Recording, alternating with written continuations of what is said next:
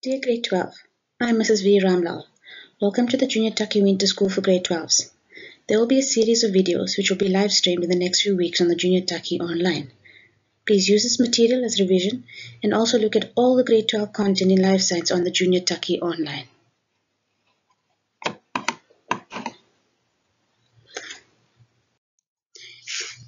In this video, I will be looking at the question 2 of the supplementary 2022 paper. Right, let's look at the question 2. Question 2.1. The diagram below shows part of the human brain. So let's get an overview of the question. So there's a diagram of the human brain. 2.1.1, they first want you to identify part A. Then 2.1.2, you must state two functions of part D. 2.1.3, you must name the hormone that is secreted by gland C that has an effect on the long bones and then on the mammary glands in the breast. 2.1.4, you must state one way in which the brain is protected. 2.1.5, you must describe the role of the hypothalamus in thermoregulation for 4 marks. 2.1.6, part B is involved in the homeostatic control of carbon dioxide concentration in the blood, part B, and it says state the location of the receptors. Now they want to know where are the receptors that are stimulated by an increase in carbon dioxide concentration in the blood for 1 mark, and B, name the 2 effectors that part B sends impulses to for 13 marks. So this is an overview of question 2. But before we even answer question 2, let's do some revision of the work of content that you need for this question. Right, here's my summary on the brain. Now, in beige, this part that's labeled here and that I'm showing with my pointer, that's the cerebrum. I teach the functions of the cerebrum as VHS. Controls voluntary actions. So the cerebrum controls voluntary actions. H, responsible for higher thought processes, always give an example, memory and reasoning. And S is responsible for perception of senses, such as sight and sound. In yellow, that is the cerebellum. The cerebellum now, I teach the functions of the cerebellum as BEM, responsible for balance and equilibrium and responsible for muscle tone. Now the major difference between the cerebrum is the cerebrum controls voluntary actions where the cerebellum coordinates voluntary actions. And don't just say voluntary actions or higher thought processes. You must say, use the words in front, controls voluntary actions, responsible for. Right. Then in a maroon color, that's the hypothalamus here. And the hypothalamus, I teach the function as BB-SATE. It's responsible for body temperature, responsible for blood pressure, responsible for sleep, responsible for appetite, responsible for thirst, responsible for emotions. Then the corpus callosum is in a lighter pinkish color here that I'm using, showing you with my laser, my pointer. That is the corpus callosum. Now the brain is divided into 2 hemispheres, the left and the right hemisphere, and the corpus callosum links the 2 hemispheres together. Then our very important part here in the bottom, the medulla oblongata. The medulla oblongata is responsible for breathing and heart rate. And then, how is the cerebrum different from the spinal cord? Just some extra information. We know the cerebrum has gray matter on the outside, white matter on the inside, and the spinal cord has white matter on the outside and gray matter on the inside. Right. Now, let's look at that question for the role of the hypothalamus in thermoregulation. Here is my note on what happens, how the hypothalamus plays a role in a hot day and a cold day, the changes to bring about a normal body temperature. Now, they're not asking you what happens on a hot day and what happens on a cold day. They are asking you the role of the hypothalamus. Now, as you can see here, when it's hot or cold, it is the hypothalamus that is stimulated. It is the hypothalamus that will then send messages, or most importantly, a better word, impulses to the blood vessels in the skin to either dilate or constrict. It is the hypothalamus that will send messages to the sweat glands to become more activated or less activated. Right, now that we've revised, let us go over question 2. Question 2. The diagram below shows part of the human brain. After our summary, we should know the parts, we should know the functions. 2.1.1, identify part A. Part A, we already know, that is the cerebellum. 2.1.2, state two functions of part D. Part D, we already know that is the cerebrum. What's the functions of the cerebrum? Think of your two best answers. You can say controls voluntary actions, responsible for higher thought processes, in brackets an example, memory or reason, and the third one, perception of sensation. Only give your two best answers. 2.1.3, name the hormone secreted by the gland that has an effect on. The gland in green, that's below the hypothalamus, we all know is the pituitary gland. Now, what hormone does the pituitary gland secrete that has an effect on long bones? Well, we know that should be growth hormone because that is what makes the long bones grow. Then, what hormone does the pituitary gland secrete on the mammary glands in the breast? We know the mammary glands will secrete milk. We know that process is called lactation, and we know the hormone is prolactin.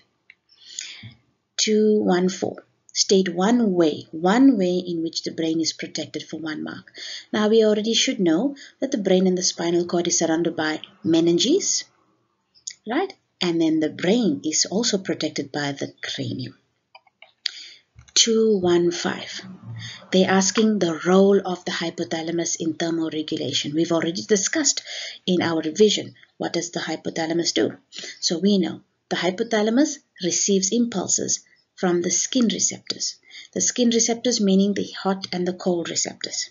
And then will send impulses to the blood vessels of the skin, which will affect the flow of blood and influence sweat secretion. So it's quite a general answer. It's not specifically talking about hot day or cold day.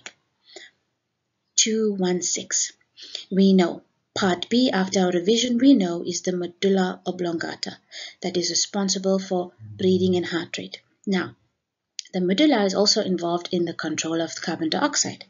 Now, where is these receptors that are stimulated when there's a high amount of carbon dioxide in the blood? And there we should know in the carotid arteries, which are special arteries on the sides of your neck. Then, B, name two effectors that part B sends impulses to. Now, effectors are muscles or glands. Now, we know when your heart rate, when your carbon dioxide levels are high, messages are not going to glands, but they will go to muscles. Now, what are the two muscles that the medulla oblongata will send messages to? Yes, so we know when you're increasing your heart rate and your breathing rate. So breathing rate, the muscles will be your intercostal muscles and the diaphragm, which is also muscle, and the heart rate, heart muscles. Don't just say heart. You have to have the word muscles because the question here has effectors. Right. Let's go to question 2.2. Let's have an overview. Let's read at what you are required to answer in this question. The diagram below shows part of the male reproductive system, right? So there's the male reproductive system. You have label A, B, and C.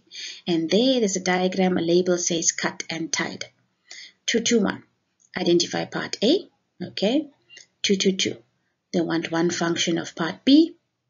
2.2.3, during a vasectomy, part A is cut and tied as shown in the diagram. Semen will still be released during copulation. Now, the question is, explain the composition of semen after the vasectomy. Okay, 2.2.4. In some rare cases, males are born with part C located inside their body because it failed to descend into the scrotum. How this condition may affect fertility. So, with the testes being inside the male's body, how will it affect fertility? So you have to either say decrease, increase. You must answer this question. That's for 3 marks. 2.2.5, describe the process of spermatogenesis. That's quite easy and straightforward. You should know this straight from the exam guidelines. And then 2.3, describe how the developing embryo is protected and nourished in an ovoviviparous organism. That is 7 marks. Right, let's go over the male reproductive system as revision for your question 2.2. Now, in pink, that's the testes. The testes produces testosterone and produces sperm. So the more testosterone a male produces, the more sperm he produces. Now the testes is outside the man's body because sperm can only be produced at 2 degrees lower than body temperature, meaning sperm can only be produced at 35 degrees. In green here, that is the epididymis. Please know how to spell this. The epididymis stores the sperm until mature. In yellow, this tube, that's the vas deferens. That's the tube that will transport the sperm past the 3 secretions, past the 3 glands, past the 3 glands in the male's body. Now, when a man has a vasectomy, the vas deferens is cut and tied so that sperm cannot leave the man's body, and if there's no sperm in contact with the ovum, there can be no fertilization, and so that is a permanent form of sterilization or contraception. So the sperm will travel past the first gland, that's the seminal vesicle. It produces a thick yellowish liquid rich in fructose, and the fructose is a monosaccharide. It gives the sperm energy to swim the long distance to get to the ovum. Then in black here, that's the prostate gland. The prostate gland produces a milky alkaline fluid. Immediately when you see here the word alkaline, this will neutralize the acid in the male's body or in the female's vagina. And then in purple, that's the Cowper's gland or the bulb or urethral gland. And that gland secretes a mucus, which allows for the sperm to swim, provides liquid for the sperm to swim, and it lubricates the penis for copulation. And then as this vas deferens enters the penis, that tube now is called the urethra. And it's the same tube through which a man will urinate and release semen, but never at the same time. Now, what is semen? Semen is the sperm plus the secretions from the 3 glands. Now, if a man has a vasectomy, sperm will not be able to leave his body, but his secretion will still, or his liquid that he will release will still have the secretions from the 3 glands. Okay. Right. Let's also revise the amniotic egg. Now, an ovoviviparous organism is an organism where the egg is formed inside the female's body, hatches inside the female's body, and the female gives birth to live young. Now, we can see there's the yolk, has a lot of nutrients for development of the embryo. The S space has a lot of air, which is important for gaseous exchange, as you can see here. The allantoid protects the embryo by removing wastes. And then your amnion, which has your amniotic fluid, protects the embryo from mechanical injury, absorbing shock and desiccation, and also acts as a temperature regulator. And then you have your albumin, also has egg white, also has nutrients for the developing embryo. And then the shell, it's the hard outer covering rich in calcium, which protects the embryo. Now that we've done revision, let's go and see if we can answer question 2.2. Right. The diagram below shows part of the male reproductive system. 2.2.1. Identify part A. Now we already know the tube leaving the epididymis, this tube through which sperm will travel, that is the vas deferens. 2.2.2. State one function of part B. Part B, you should know, that's the epididymis. Make sure you know how to spell, but they're asking the function of the epididymis stores the sperm until mature. 2.2.3. During a vasectomy, part A, which is the vas deferens, is cut and tied as shown in the diagram. Semen will still be released during copulation. Explain the composition of the semen after vasectomy. So, the semen will have no sperm. It will still have the secretions from the 3 glands, the seminal vesicle, the prostate gland, and the Cowper's gland. That's because the vasectomy took place before the accessory glands. That is why the secretions from the 3 glands will still be there. Okay, that's how you're explaining the composition. You're telling me what is in the semen and why. 2.2.4. In some rare cases, males are born with part C, which is the testes, located inside the body because it failed to descend into the scrotum. Explain how this testes inside the male's body may affect fertility. So, we know inside the male's body that temperature is too high. So spermatogenesis won't take place. The sperm will be abnormal, or there can be no sperm produced, which will lead to infertility. 225. Describe the process of spermatogenesis. This is taken straight out of the exam guidelines, so this you should know. So, under the influence of testosterone, the diploid cells of the seminiferous tubules undergo meiosis to form haploid sperm. And that's your marks for spermatogenesis. Right, question 2.3. How the developing embryo is protected and nourished in an ovoviviparous organism for 7 marks. Now in blue, that is my answer for protection. And the last line, which is in black, is the answer for nourishment. So you have to discuss protection and nourishment. So here you say the amniotic egg develops inside the mother's body, which will provide protection against predators. The allantois protects the embryo by removing wastes from the embryo. The amnion contains amniotic fluid, which protects the embryo from mechanical injury by absorbing shock, protects the embryo from dehydration, acts as a temperature regulator. Then, the chorion and the shell also protects the developing embryo. The egg yolk and the albumin, this is for nourishment now, are rich in nutrients for the development of the embryo. Right, so that was question 2.2. Let's look at question 2.4. Question 2.4 was a very, very good question. So, an investigation was conducted to determine the change in ADH levels in the blood and the volume of urine produced over a 24-hour period. The procedure was as follows. One healthy adult participated in the investigation.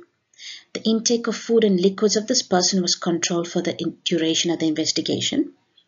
The ADH levels in the blood were measured at 1500 and 3 o'clock, 0300 or 3 o'clock in the morning for 5 days, and the average was calculated.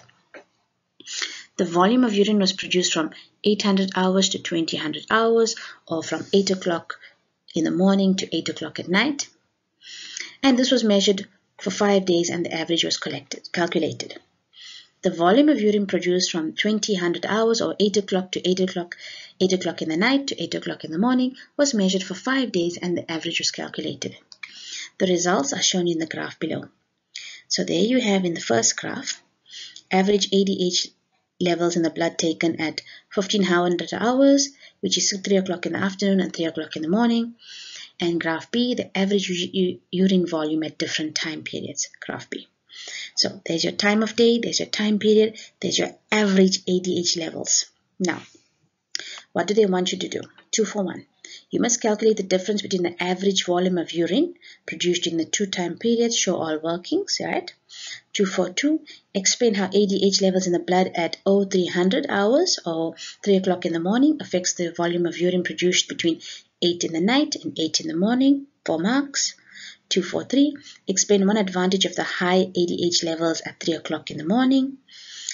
2 for 4. A patient whose renal tubules are impermeable to water underwent the same investigation. Why? Explain why the ADH levels are expected to remain high all the time. Right. So before we answer this question, let's revise some work that will help us answer this question. Right. Let's look at ADH. ADH stands for antidiuretic hormone. It's produced by the hypothalamus and secreted by the pituitary gland. So ADH plays a role in controlling the amount of water. So let me explain my diagram. In red, this is the blood vessels. In orange, that's the renal tubules. So when there's a low amount of water in the blood, the pituitary gland will secrete more ADH in the renal tubules. Now, we already know from our grade 11 work that there's a lot of water in the renal tubules.